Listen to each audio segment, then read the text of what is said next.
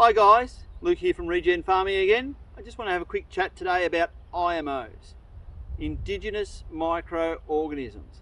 Now if anybody's going into a carbon farming project or wants to grow better pasture, wants to lower their fertiliser rates, wants to have better pest and disease resistance in their plants and animals, IMOs are the ones that do the heavy lifting in our agricultural environment.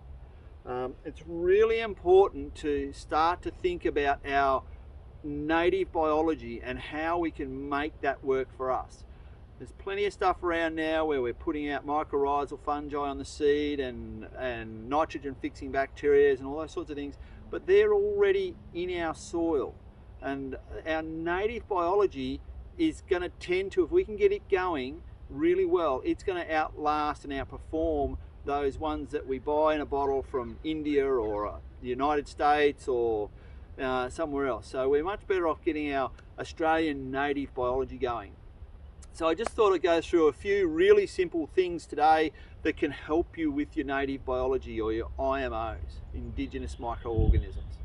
I suppose the first really simple thing that we should be always doing is where possible have a growing root in the ground all the time. And where possible have a multi-species crop going where we've got more than one species of plant growing, so we're putting out different exudates all the time which are feeding different bacteria and different fungi and different bugs. So that's what I've got here, just a mix of seeds, and then going along with that, grazing management really makes a big difference, because if you can graze properly and you've got your plant growing all the time in that energetic phase of its life and keep it there, you're going to put more exudates into the ground and help that indigenous microorganisms grow even better. So another thing you can do is you can actually brew up some of your own native biology. So what I've got here is something called LAB, Lactic Acid bacteria, and it's pretty easy to make, pretty simple to do, plenty of stuff on the internet on how to do it. Just use a bit of rice and water and some milk and a little bit of knowledge, and you can capture the bacteria from your surroundings. My suggestion is, if you're going to do it, go to somewhere that's really a great spot on your farm where it's really productive and things are working really well, where you don't need to use insecticides and fungicides and things like that, and capture some really good bacteria there, and then you can store it. It stores really well for up to 2 years if you do it properly, and you just put it out, and there's some really good benefits to LAB with disease protection on your plants and animal health and all sorts of things. So the next one they call IMO2. So I've gone out into a really productive area, and I've basically captured the microorganisms, so fungi and bacteria and yeasts and all those sorts of things from in a forest area where there has been no fertilizers used, no insecticides or fungicides used or anything like that, and try and do it in a really productive area close to your home, and then you store it with, and once you've done that, you mix it with sugar, and it will store really well in a dark, cool place for forever basically. And then when you want to use it, you bring it out. You can make IMO3, IMO4 and IMO5 from that, but IMO3 in our situation, I think a liquid IMO3 is probably the simplest thing for us to do, and you brew it up with some good quality worm juice, humic acid, fish emulsion, or whatever you can get your hands on. We could actually help you learn how to do this, or you can look it up on the internet. It's pretty simple stuff, and go from there.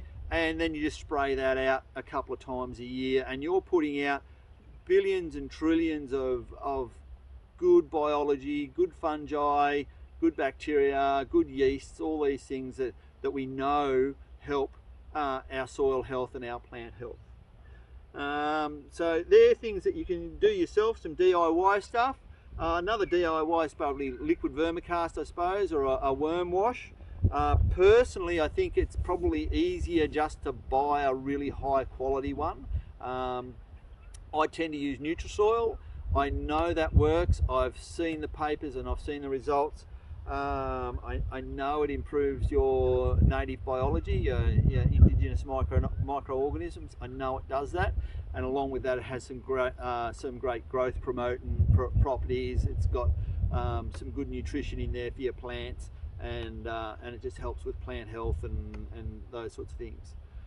So yeah, probably Nutrisoil would be the one I'd look at, because I know that works and I can recommend that. Last but not least, and probably one of the easiest ways to get your indigenous microorganisms up and running, or get your native biology going, is to use a biostimulant. I tend to get my customers to use TM Agriculture because I know it works. I know it's consistent. I know it works every time, and we've had some really interesting trial results sent to us lately from a multinational food company. A lot of these companies are starting to look at farmers who are using these products now, and making preferential purchases of them over conventional, I suppose, because that's what the customer's looking for. And the trial that they did showed that the mycorrhizal fungi improved by over 500%. That was pretty amazing. The solubilizing potassium bacteria, I think, was well over that. It might have been over 1,000%. It was really high. I was quite surprised at how much it was able to stimulate those things.